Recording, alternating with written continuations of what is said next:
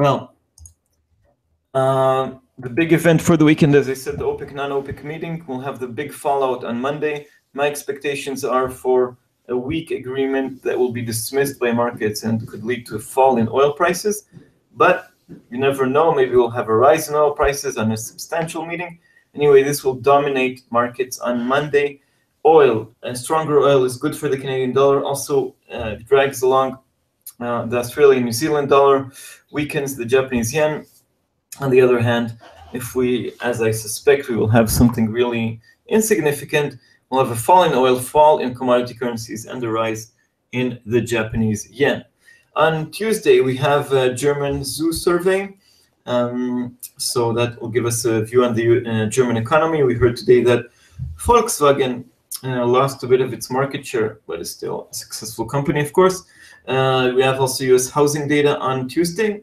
Something I didn't write here, but we have the New York primaries in both the Democratic and Republican parties in the United States.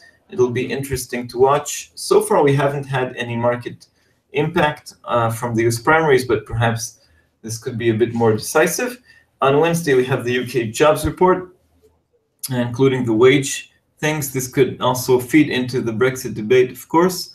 And on Thursday, we have, it's the most important day. As I see it, we have UK retail sales and then the ECB decision, the Draghi show. The ECB is frustrated by the strength of the euro, despite introducing a huge stimulus package. No policy changes are on the cards after the big move in March. There are also no new forecasts, but Draghi could reopen the door for doing much more and could, of course, also up the ante, up the rhetoric on what governments need to do.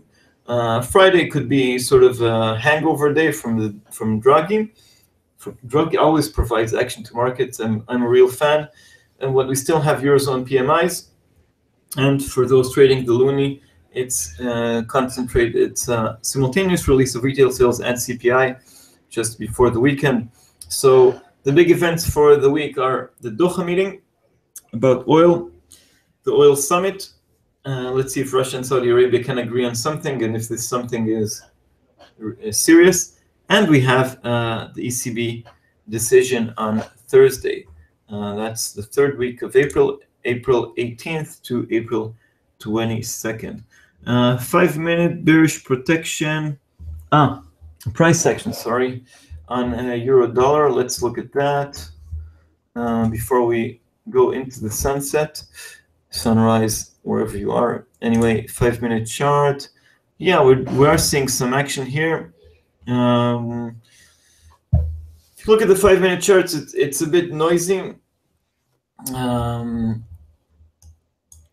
Was sort of some US dollar strength, but we're back into range.